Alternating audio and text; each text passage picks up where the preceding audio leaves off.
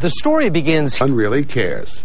That's not cynicism, it's a reflection of the reality of this year's baseball season, in which the fans stayed away from the major league ballparks by the millions. Attendance is down a full 20% from 2 years ago. Whatever the reason, strikes, overpaid players who can't hit, field, or pitch, greedy owners trying to squeeze the last buck from the fans, you should know that Americans still love baseball. And here's the proof. 6,188 Saints fans are in the house tonight. Out in the Bush Leagues, you'll notice a couple of things. The stands are full of families. The game is played on grass, real grass as it's come to be called. The ticket price, $4 to $6. The team, the mighty St. Paul Saints of the less than mighty Northern League.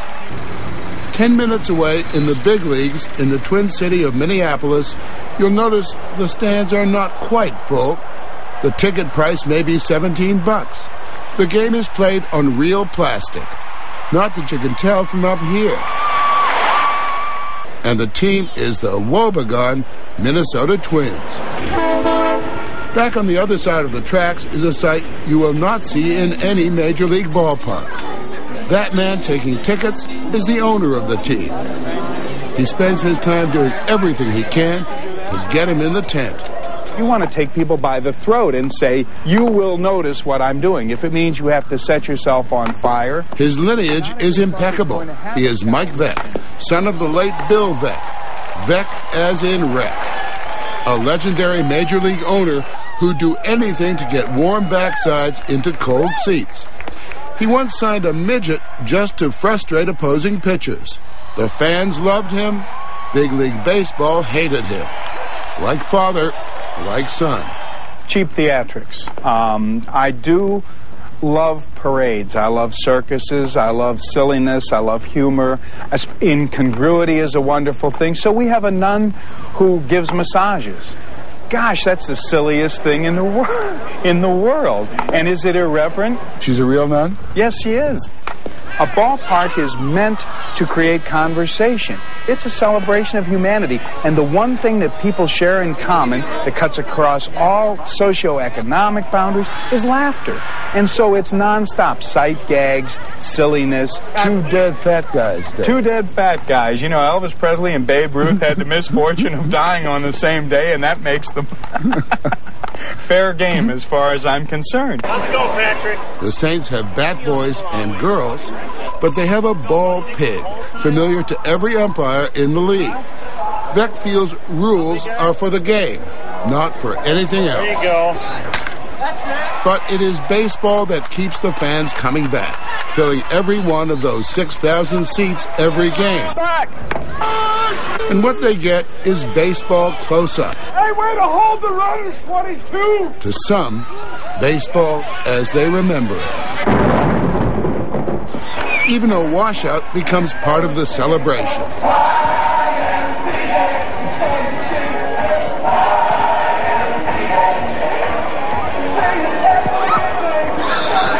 Where else would fans pitch in? Where else would you see the owner, shoes off, mopping up the field?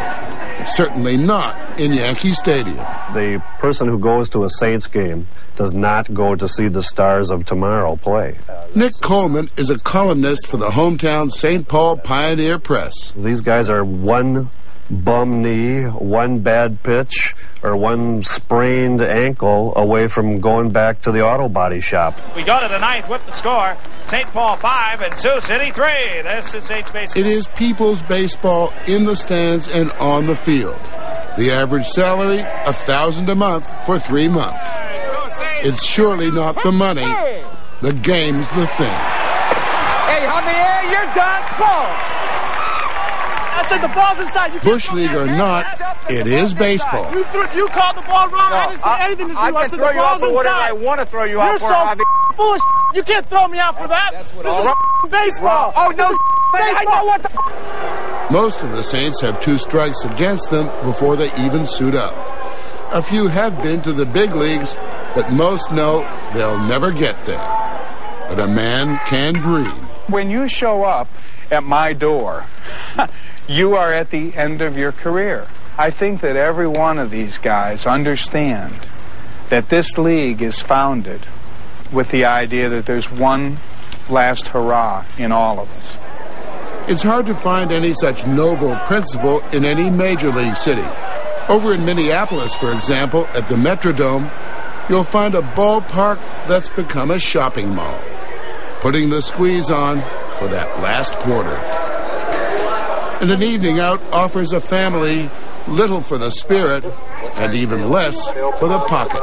It's going to cost you $100. And if the game is bad, which they often are, and incredibly long and dull, which they often are, and you don't feel like anybody here is appreciating your attendance, you go home thinking, I don't think I'll do that again anytime soon. For much less than $100, you get to see the two-time Northern League champs.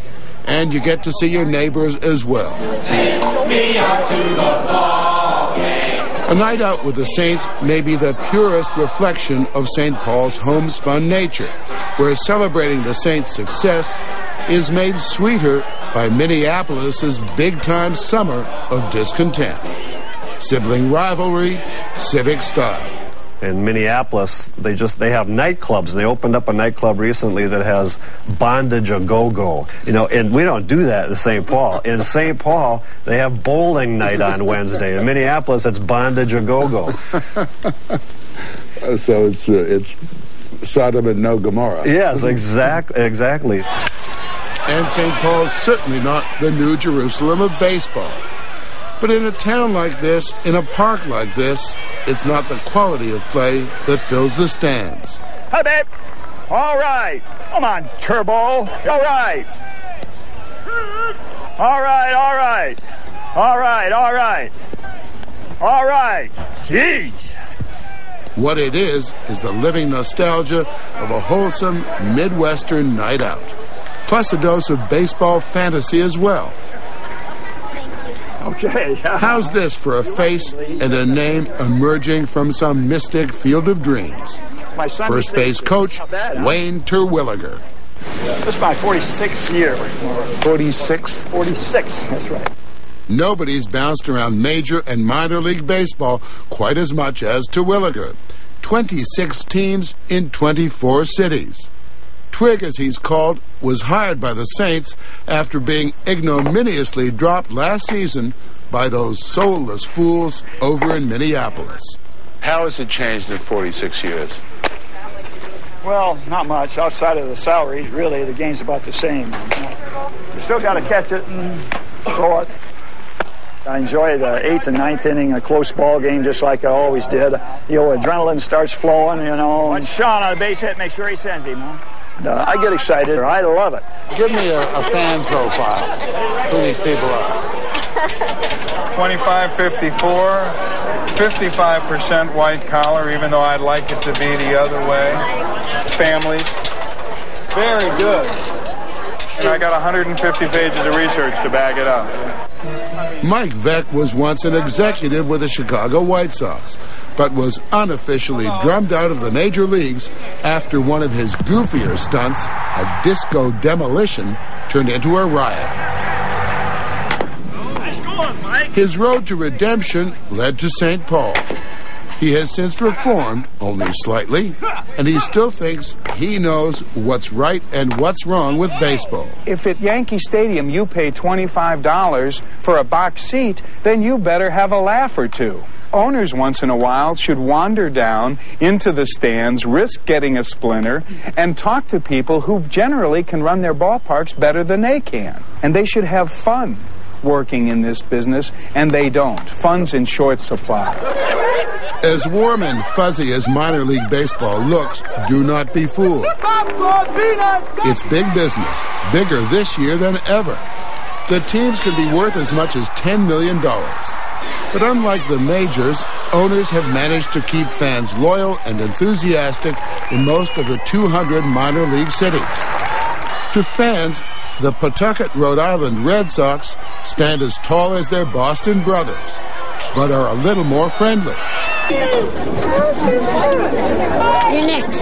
The Norwich, Connecticut Navigators know that you cannot separate the fans from the game, and without the kids, the game is over. And it's the same in Portland, Maine, and Durham, North Carolina, and Sioux Falls, South Dakota. Mike Veeck knows it too, but says the major leagues just don't get it. You open the field gates at the end of every major league game, after every single game, and you put 2 players, one at the end of each dugout, home and away, and they sign autographs for kids for 45 minutes after every single ball game. For 45 minutes, not for $45. For 45 minutes.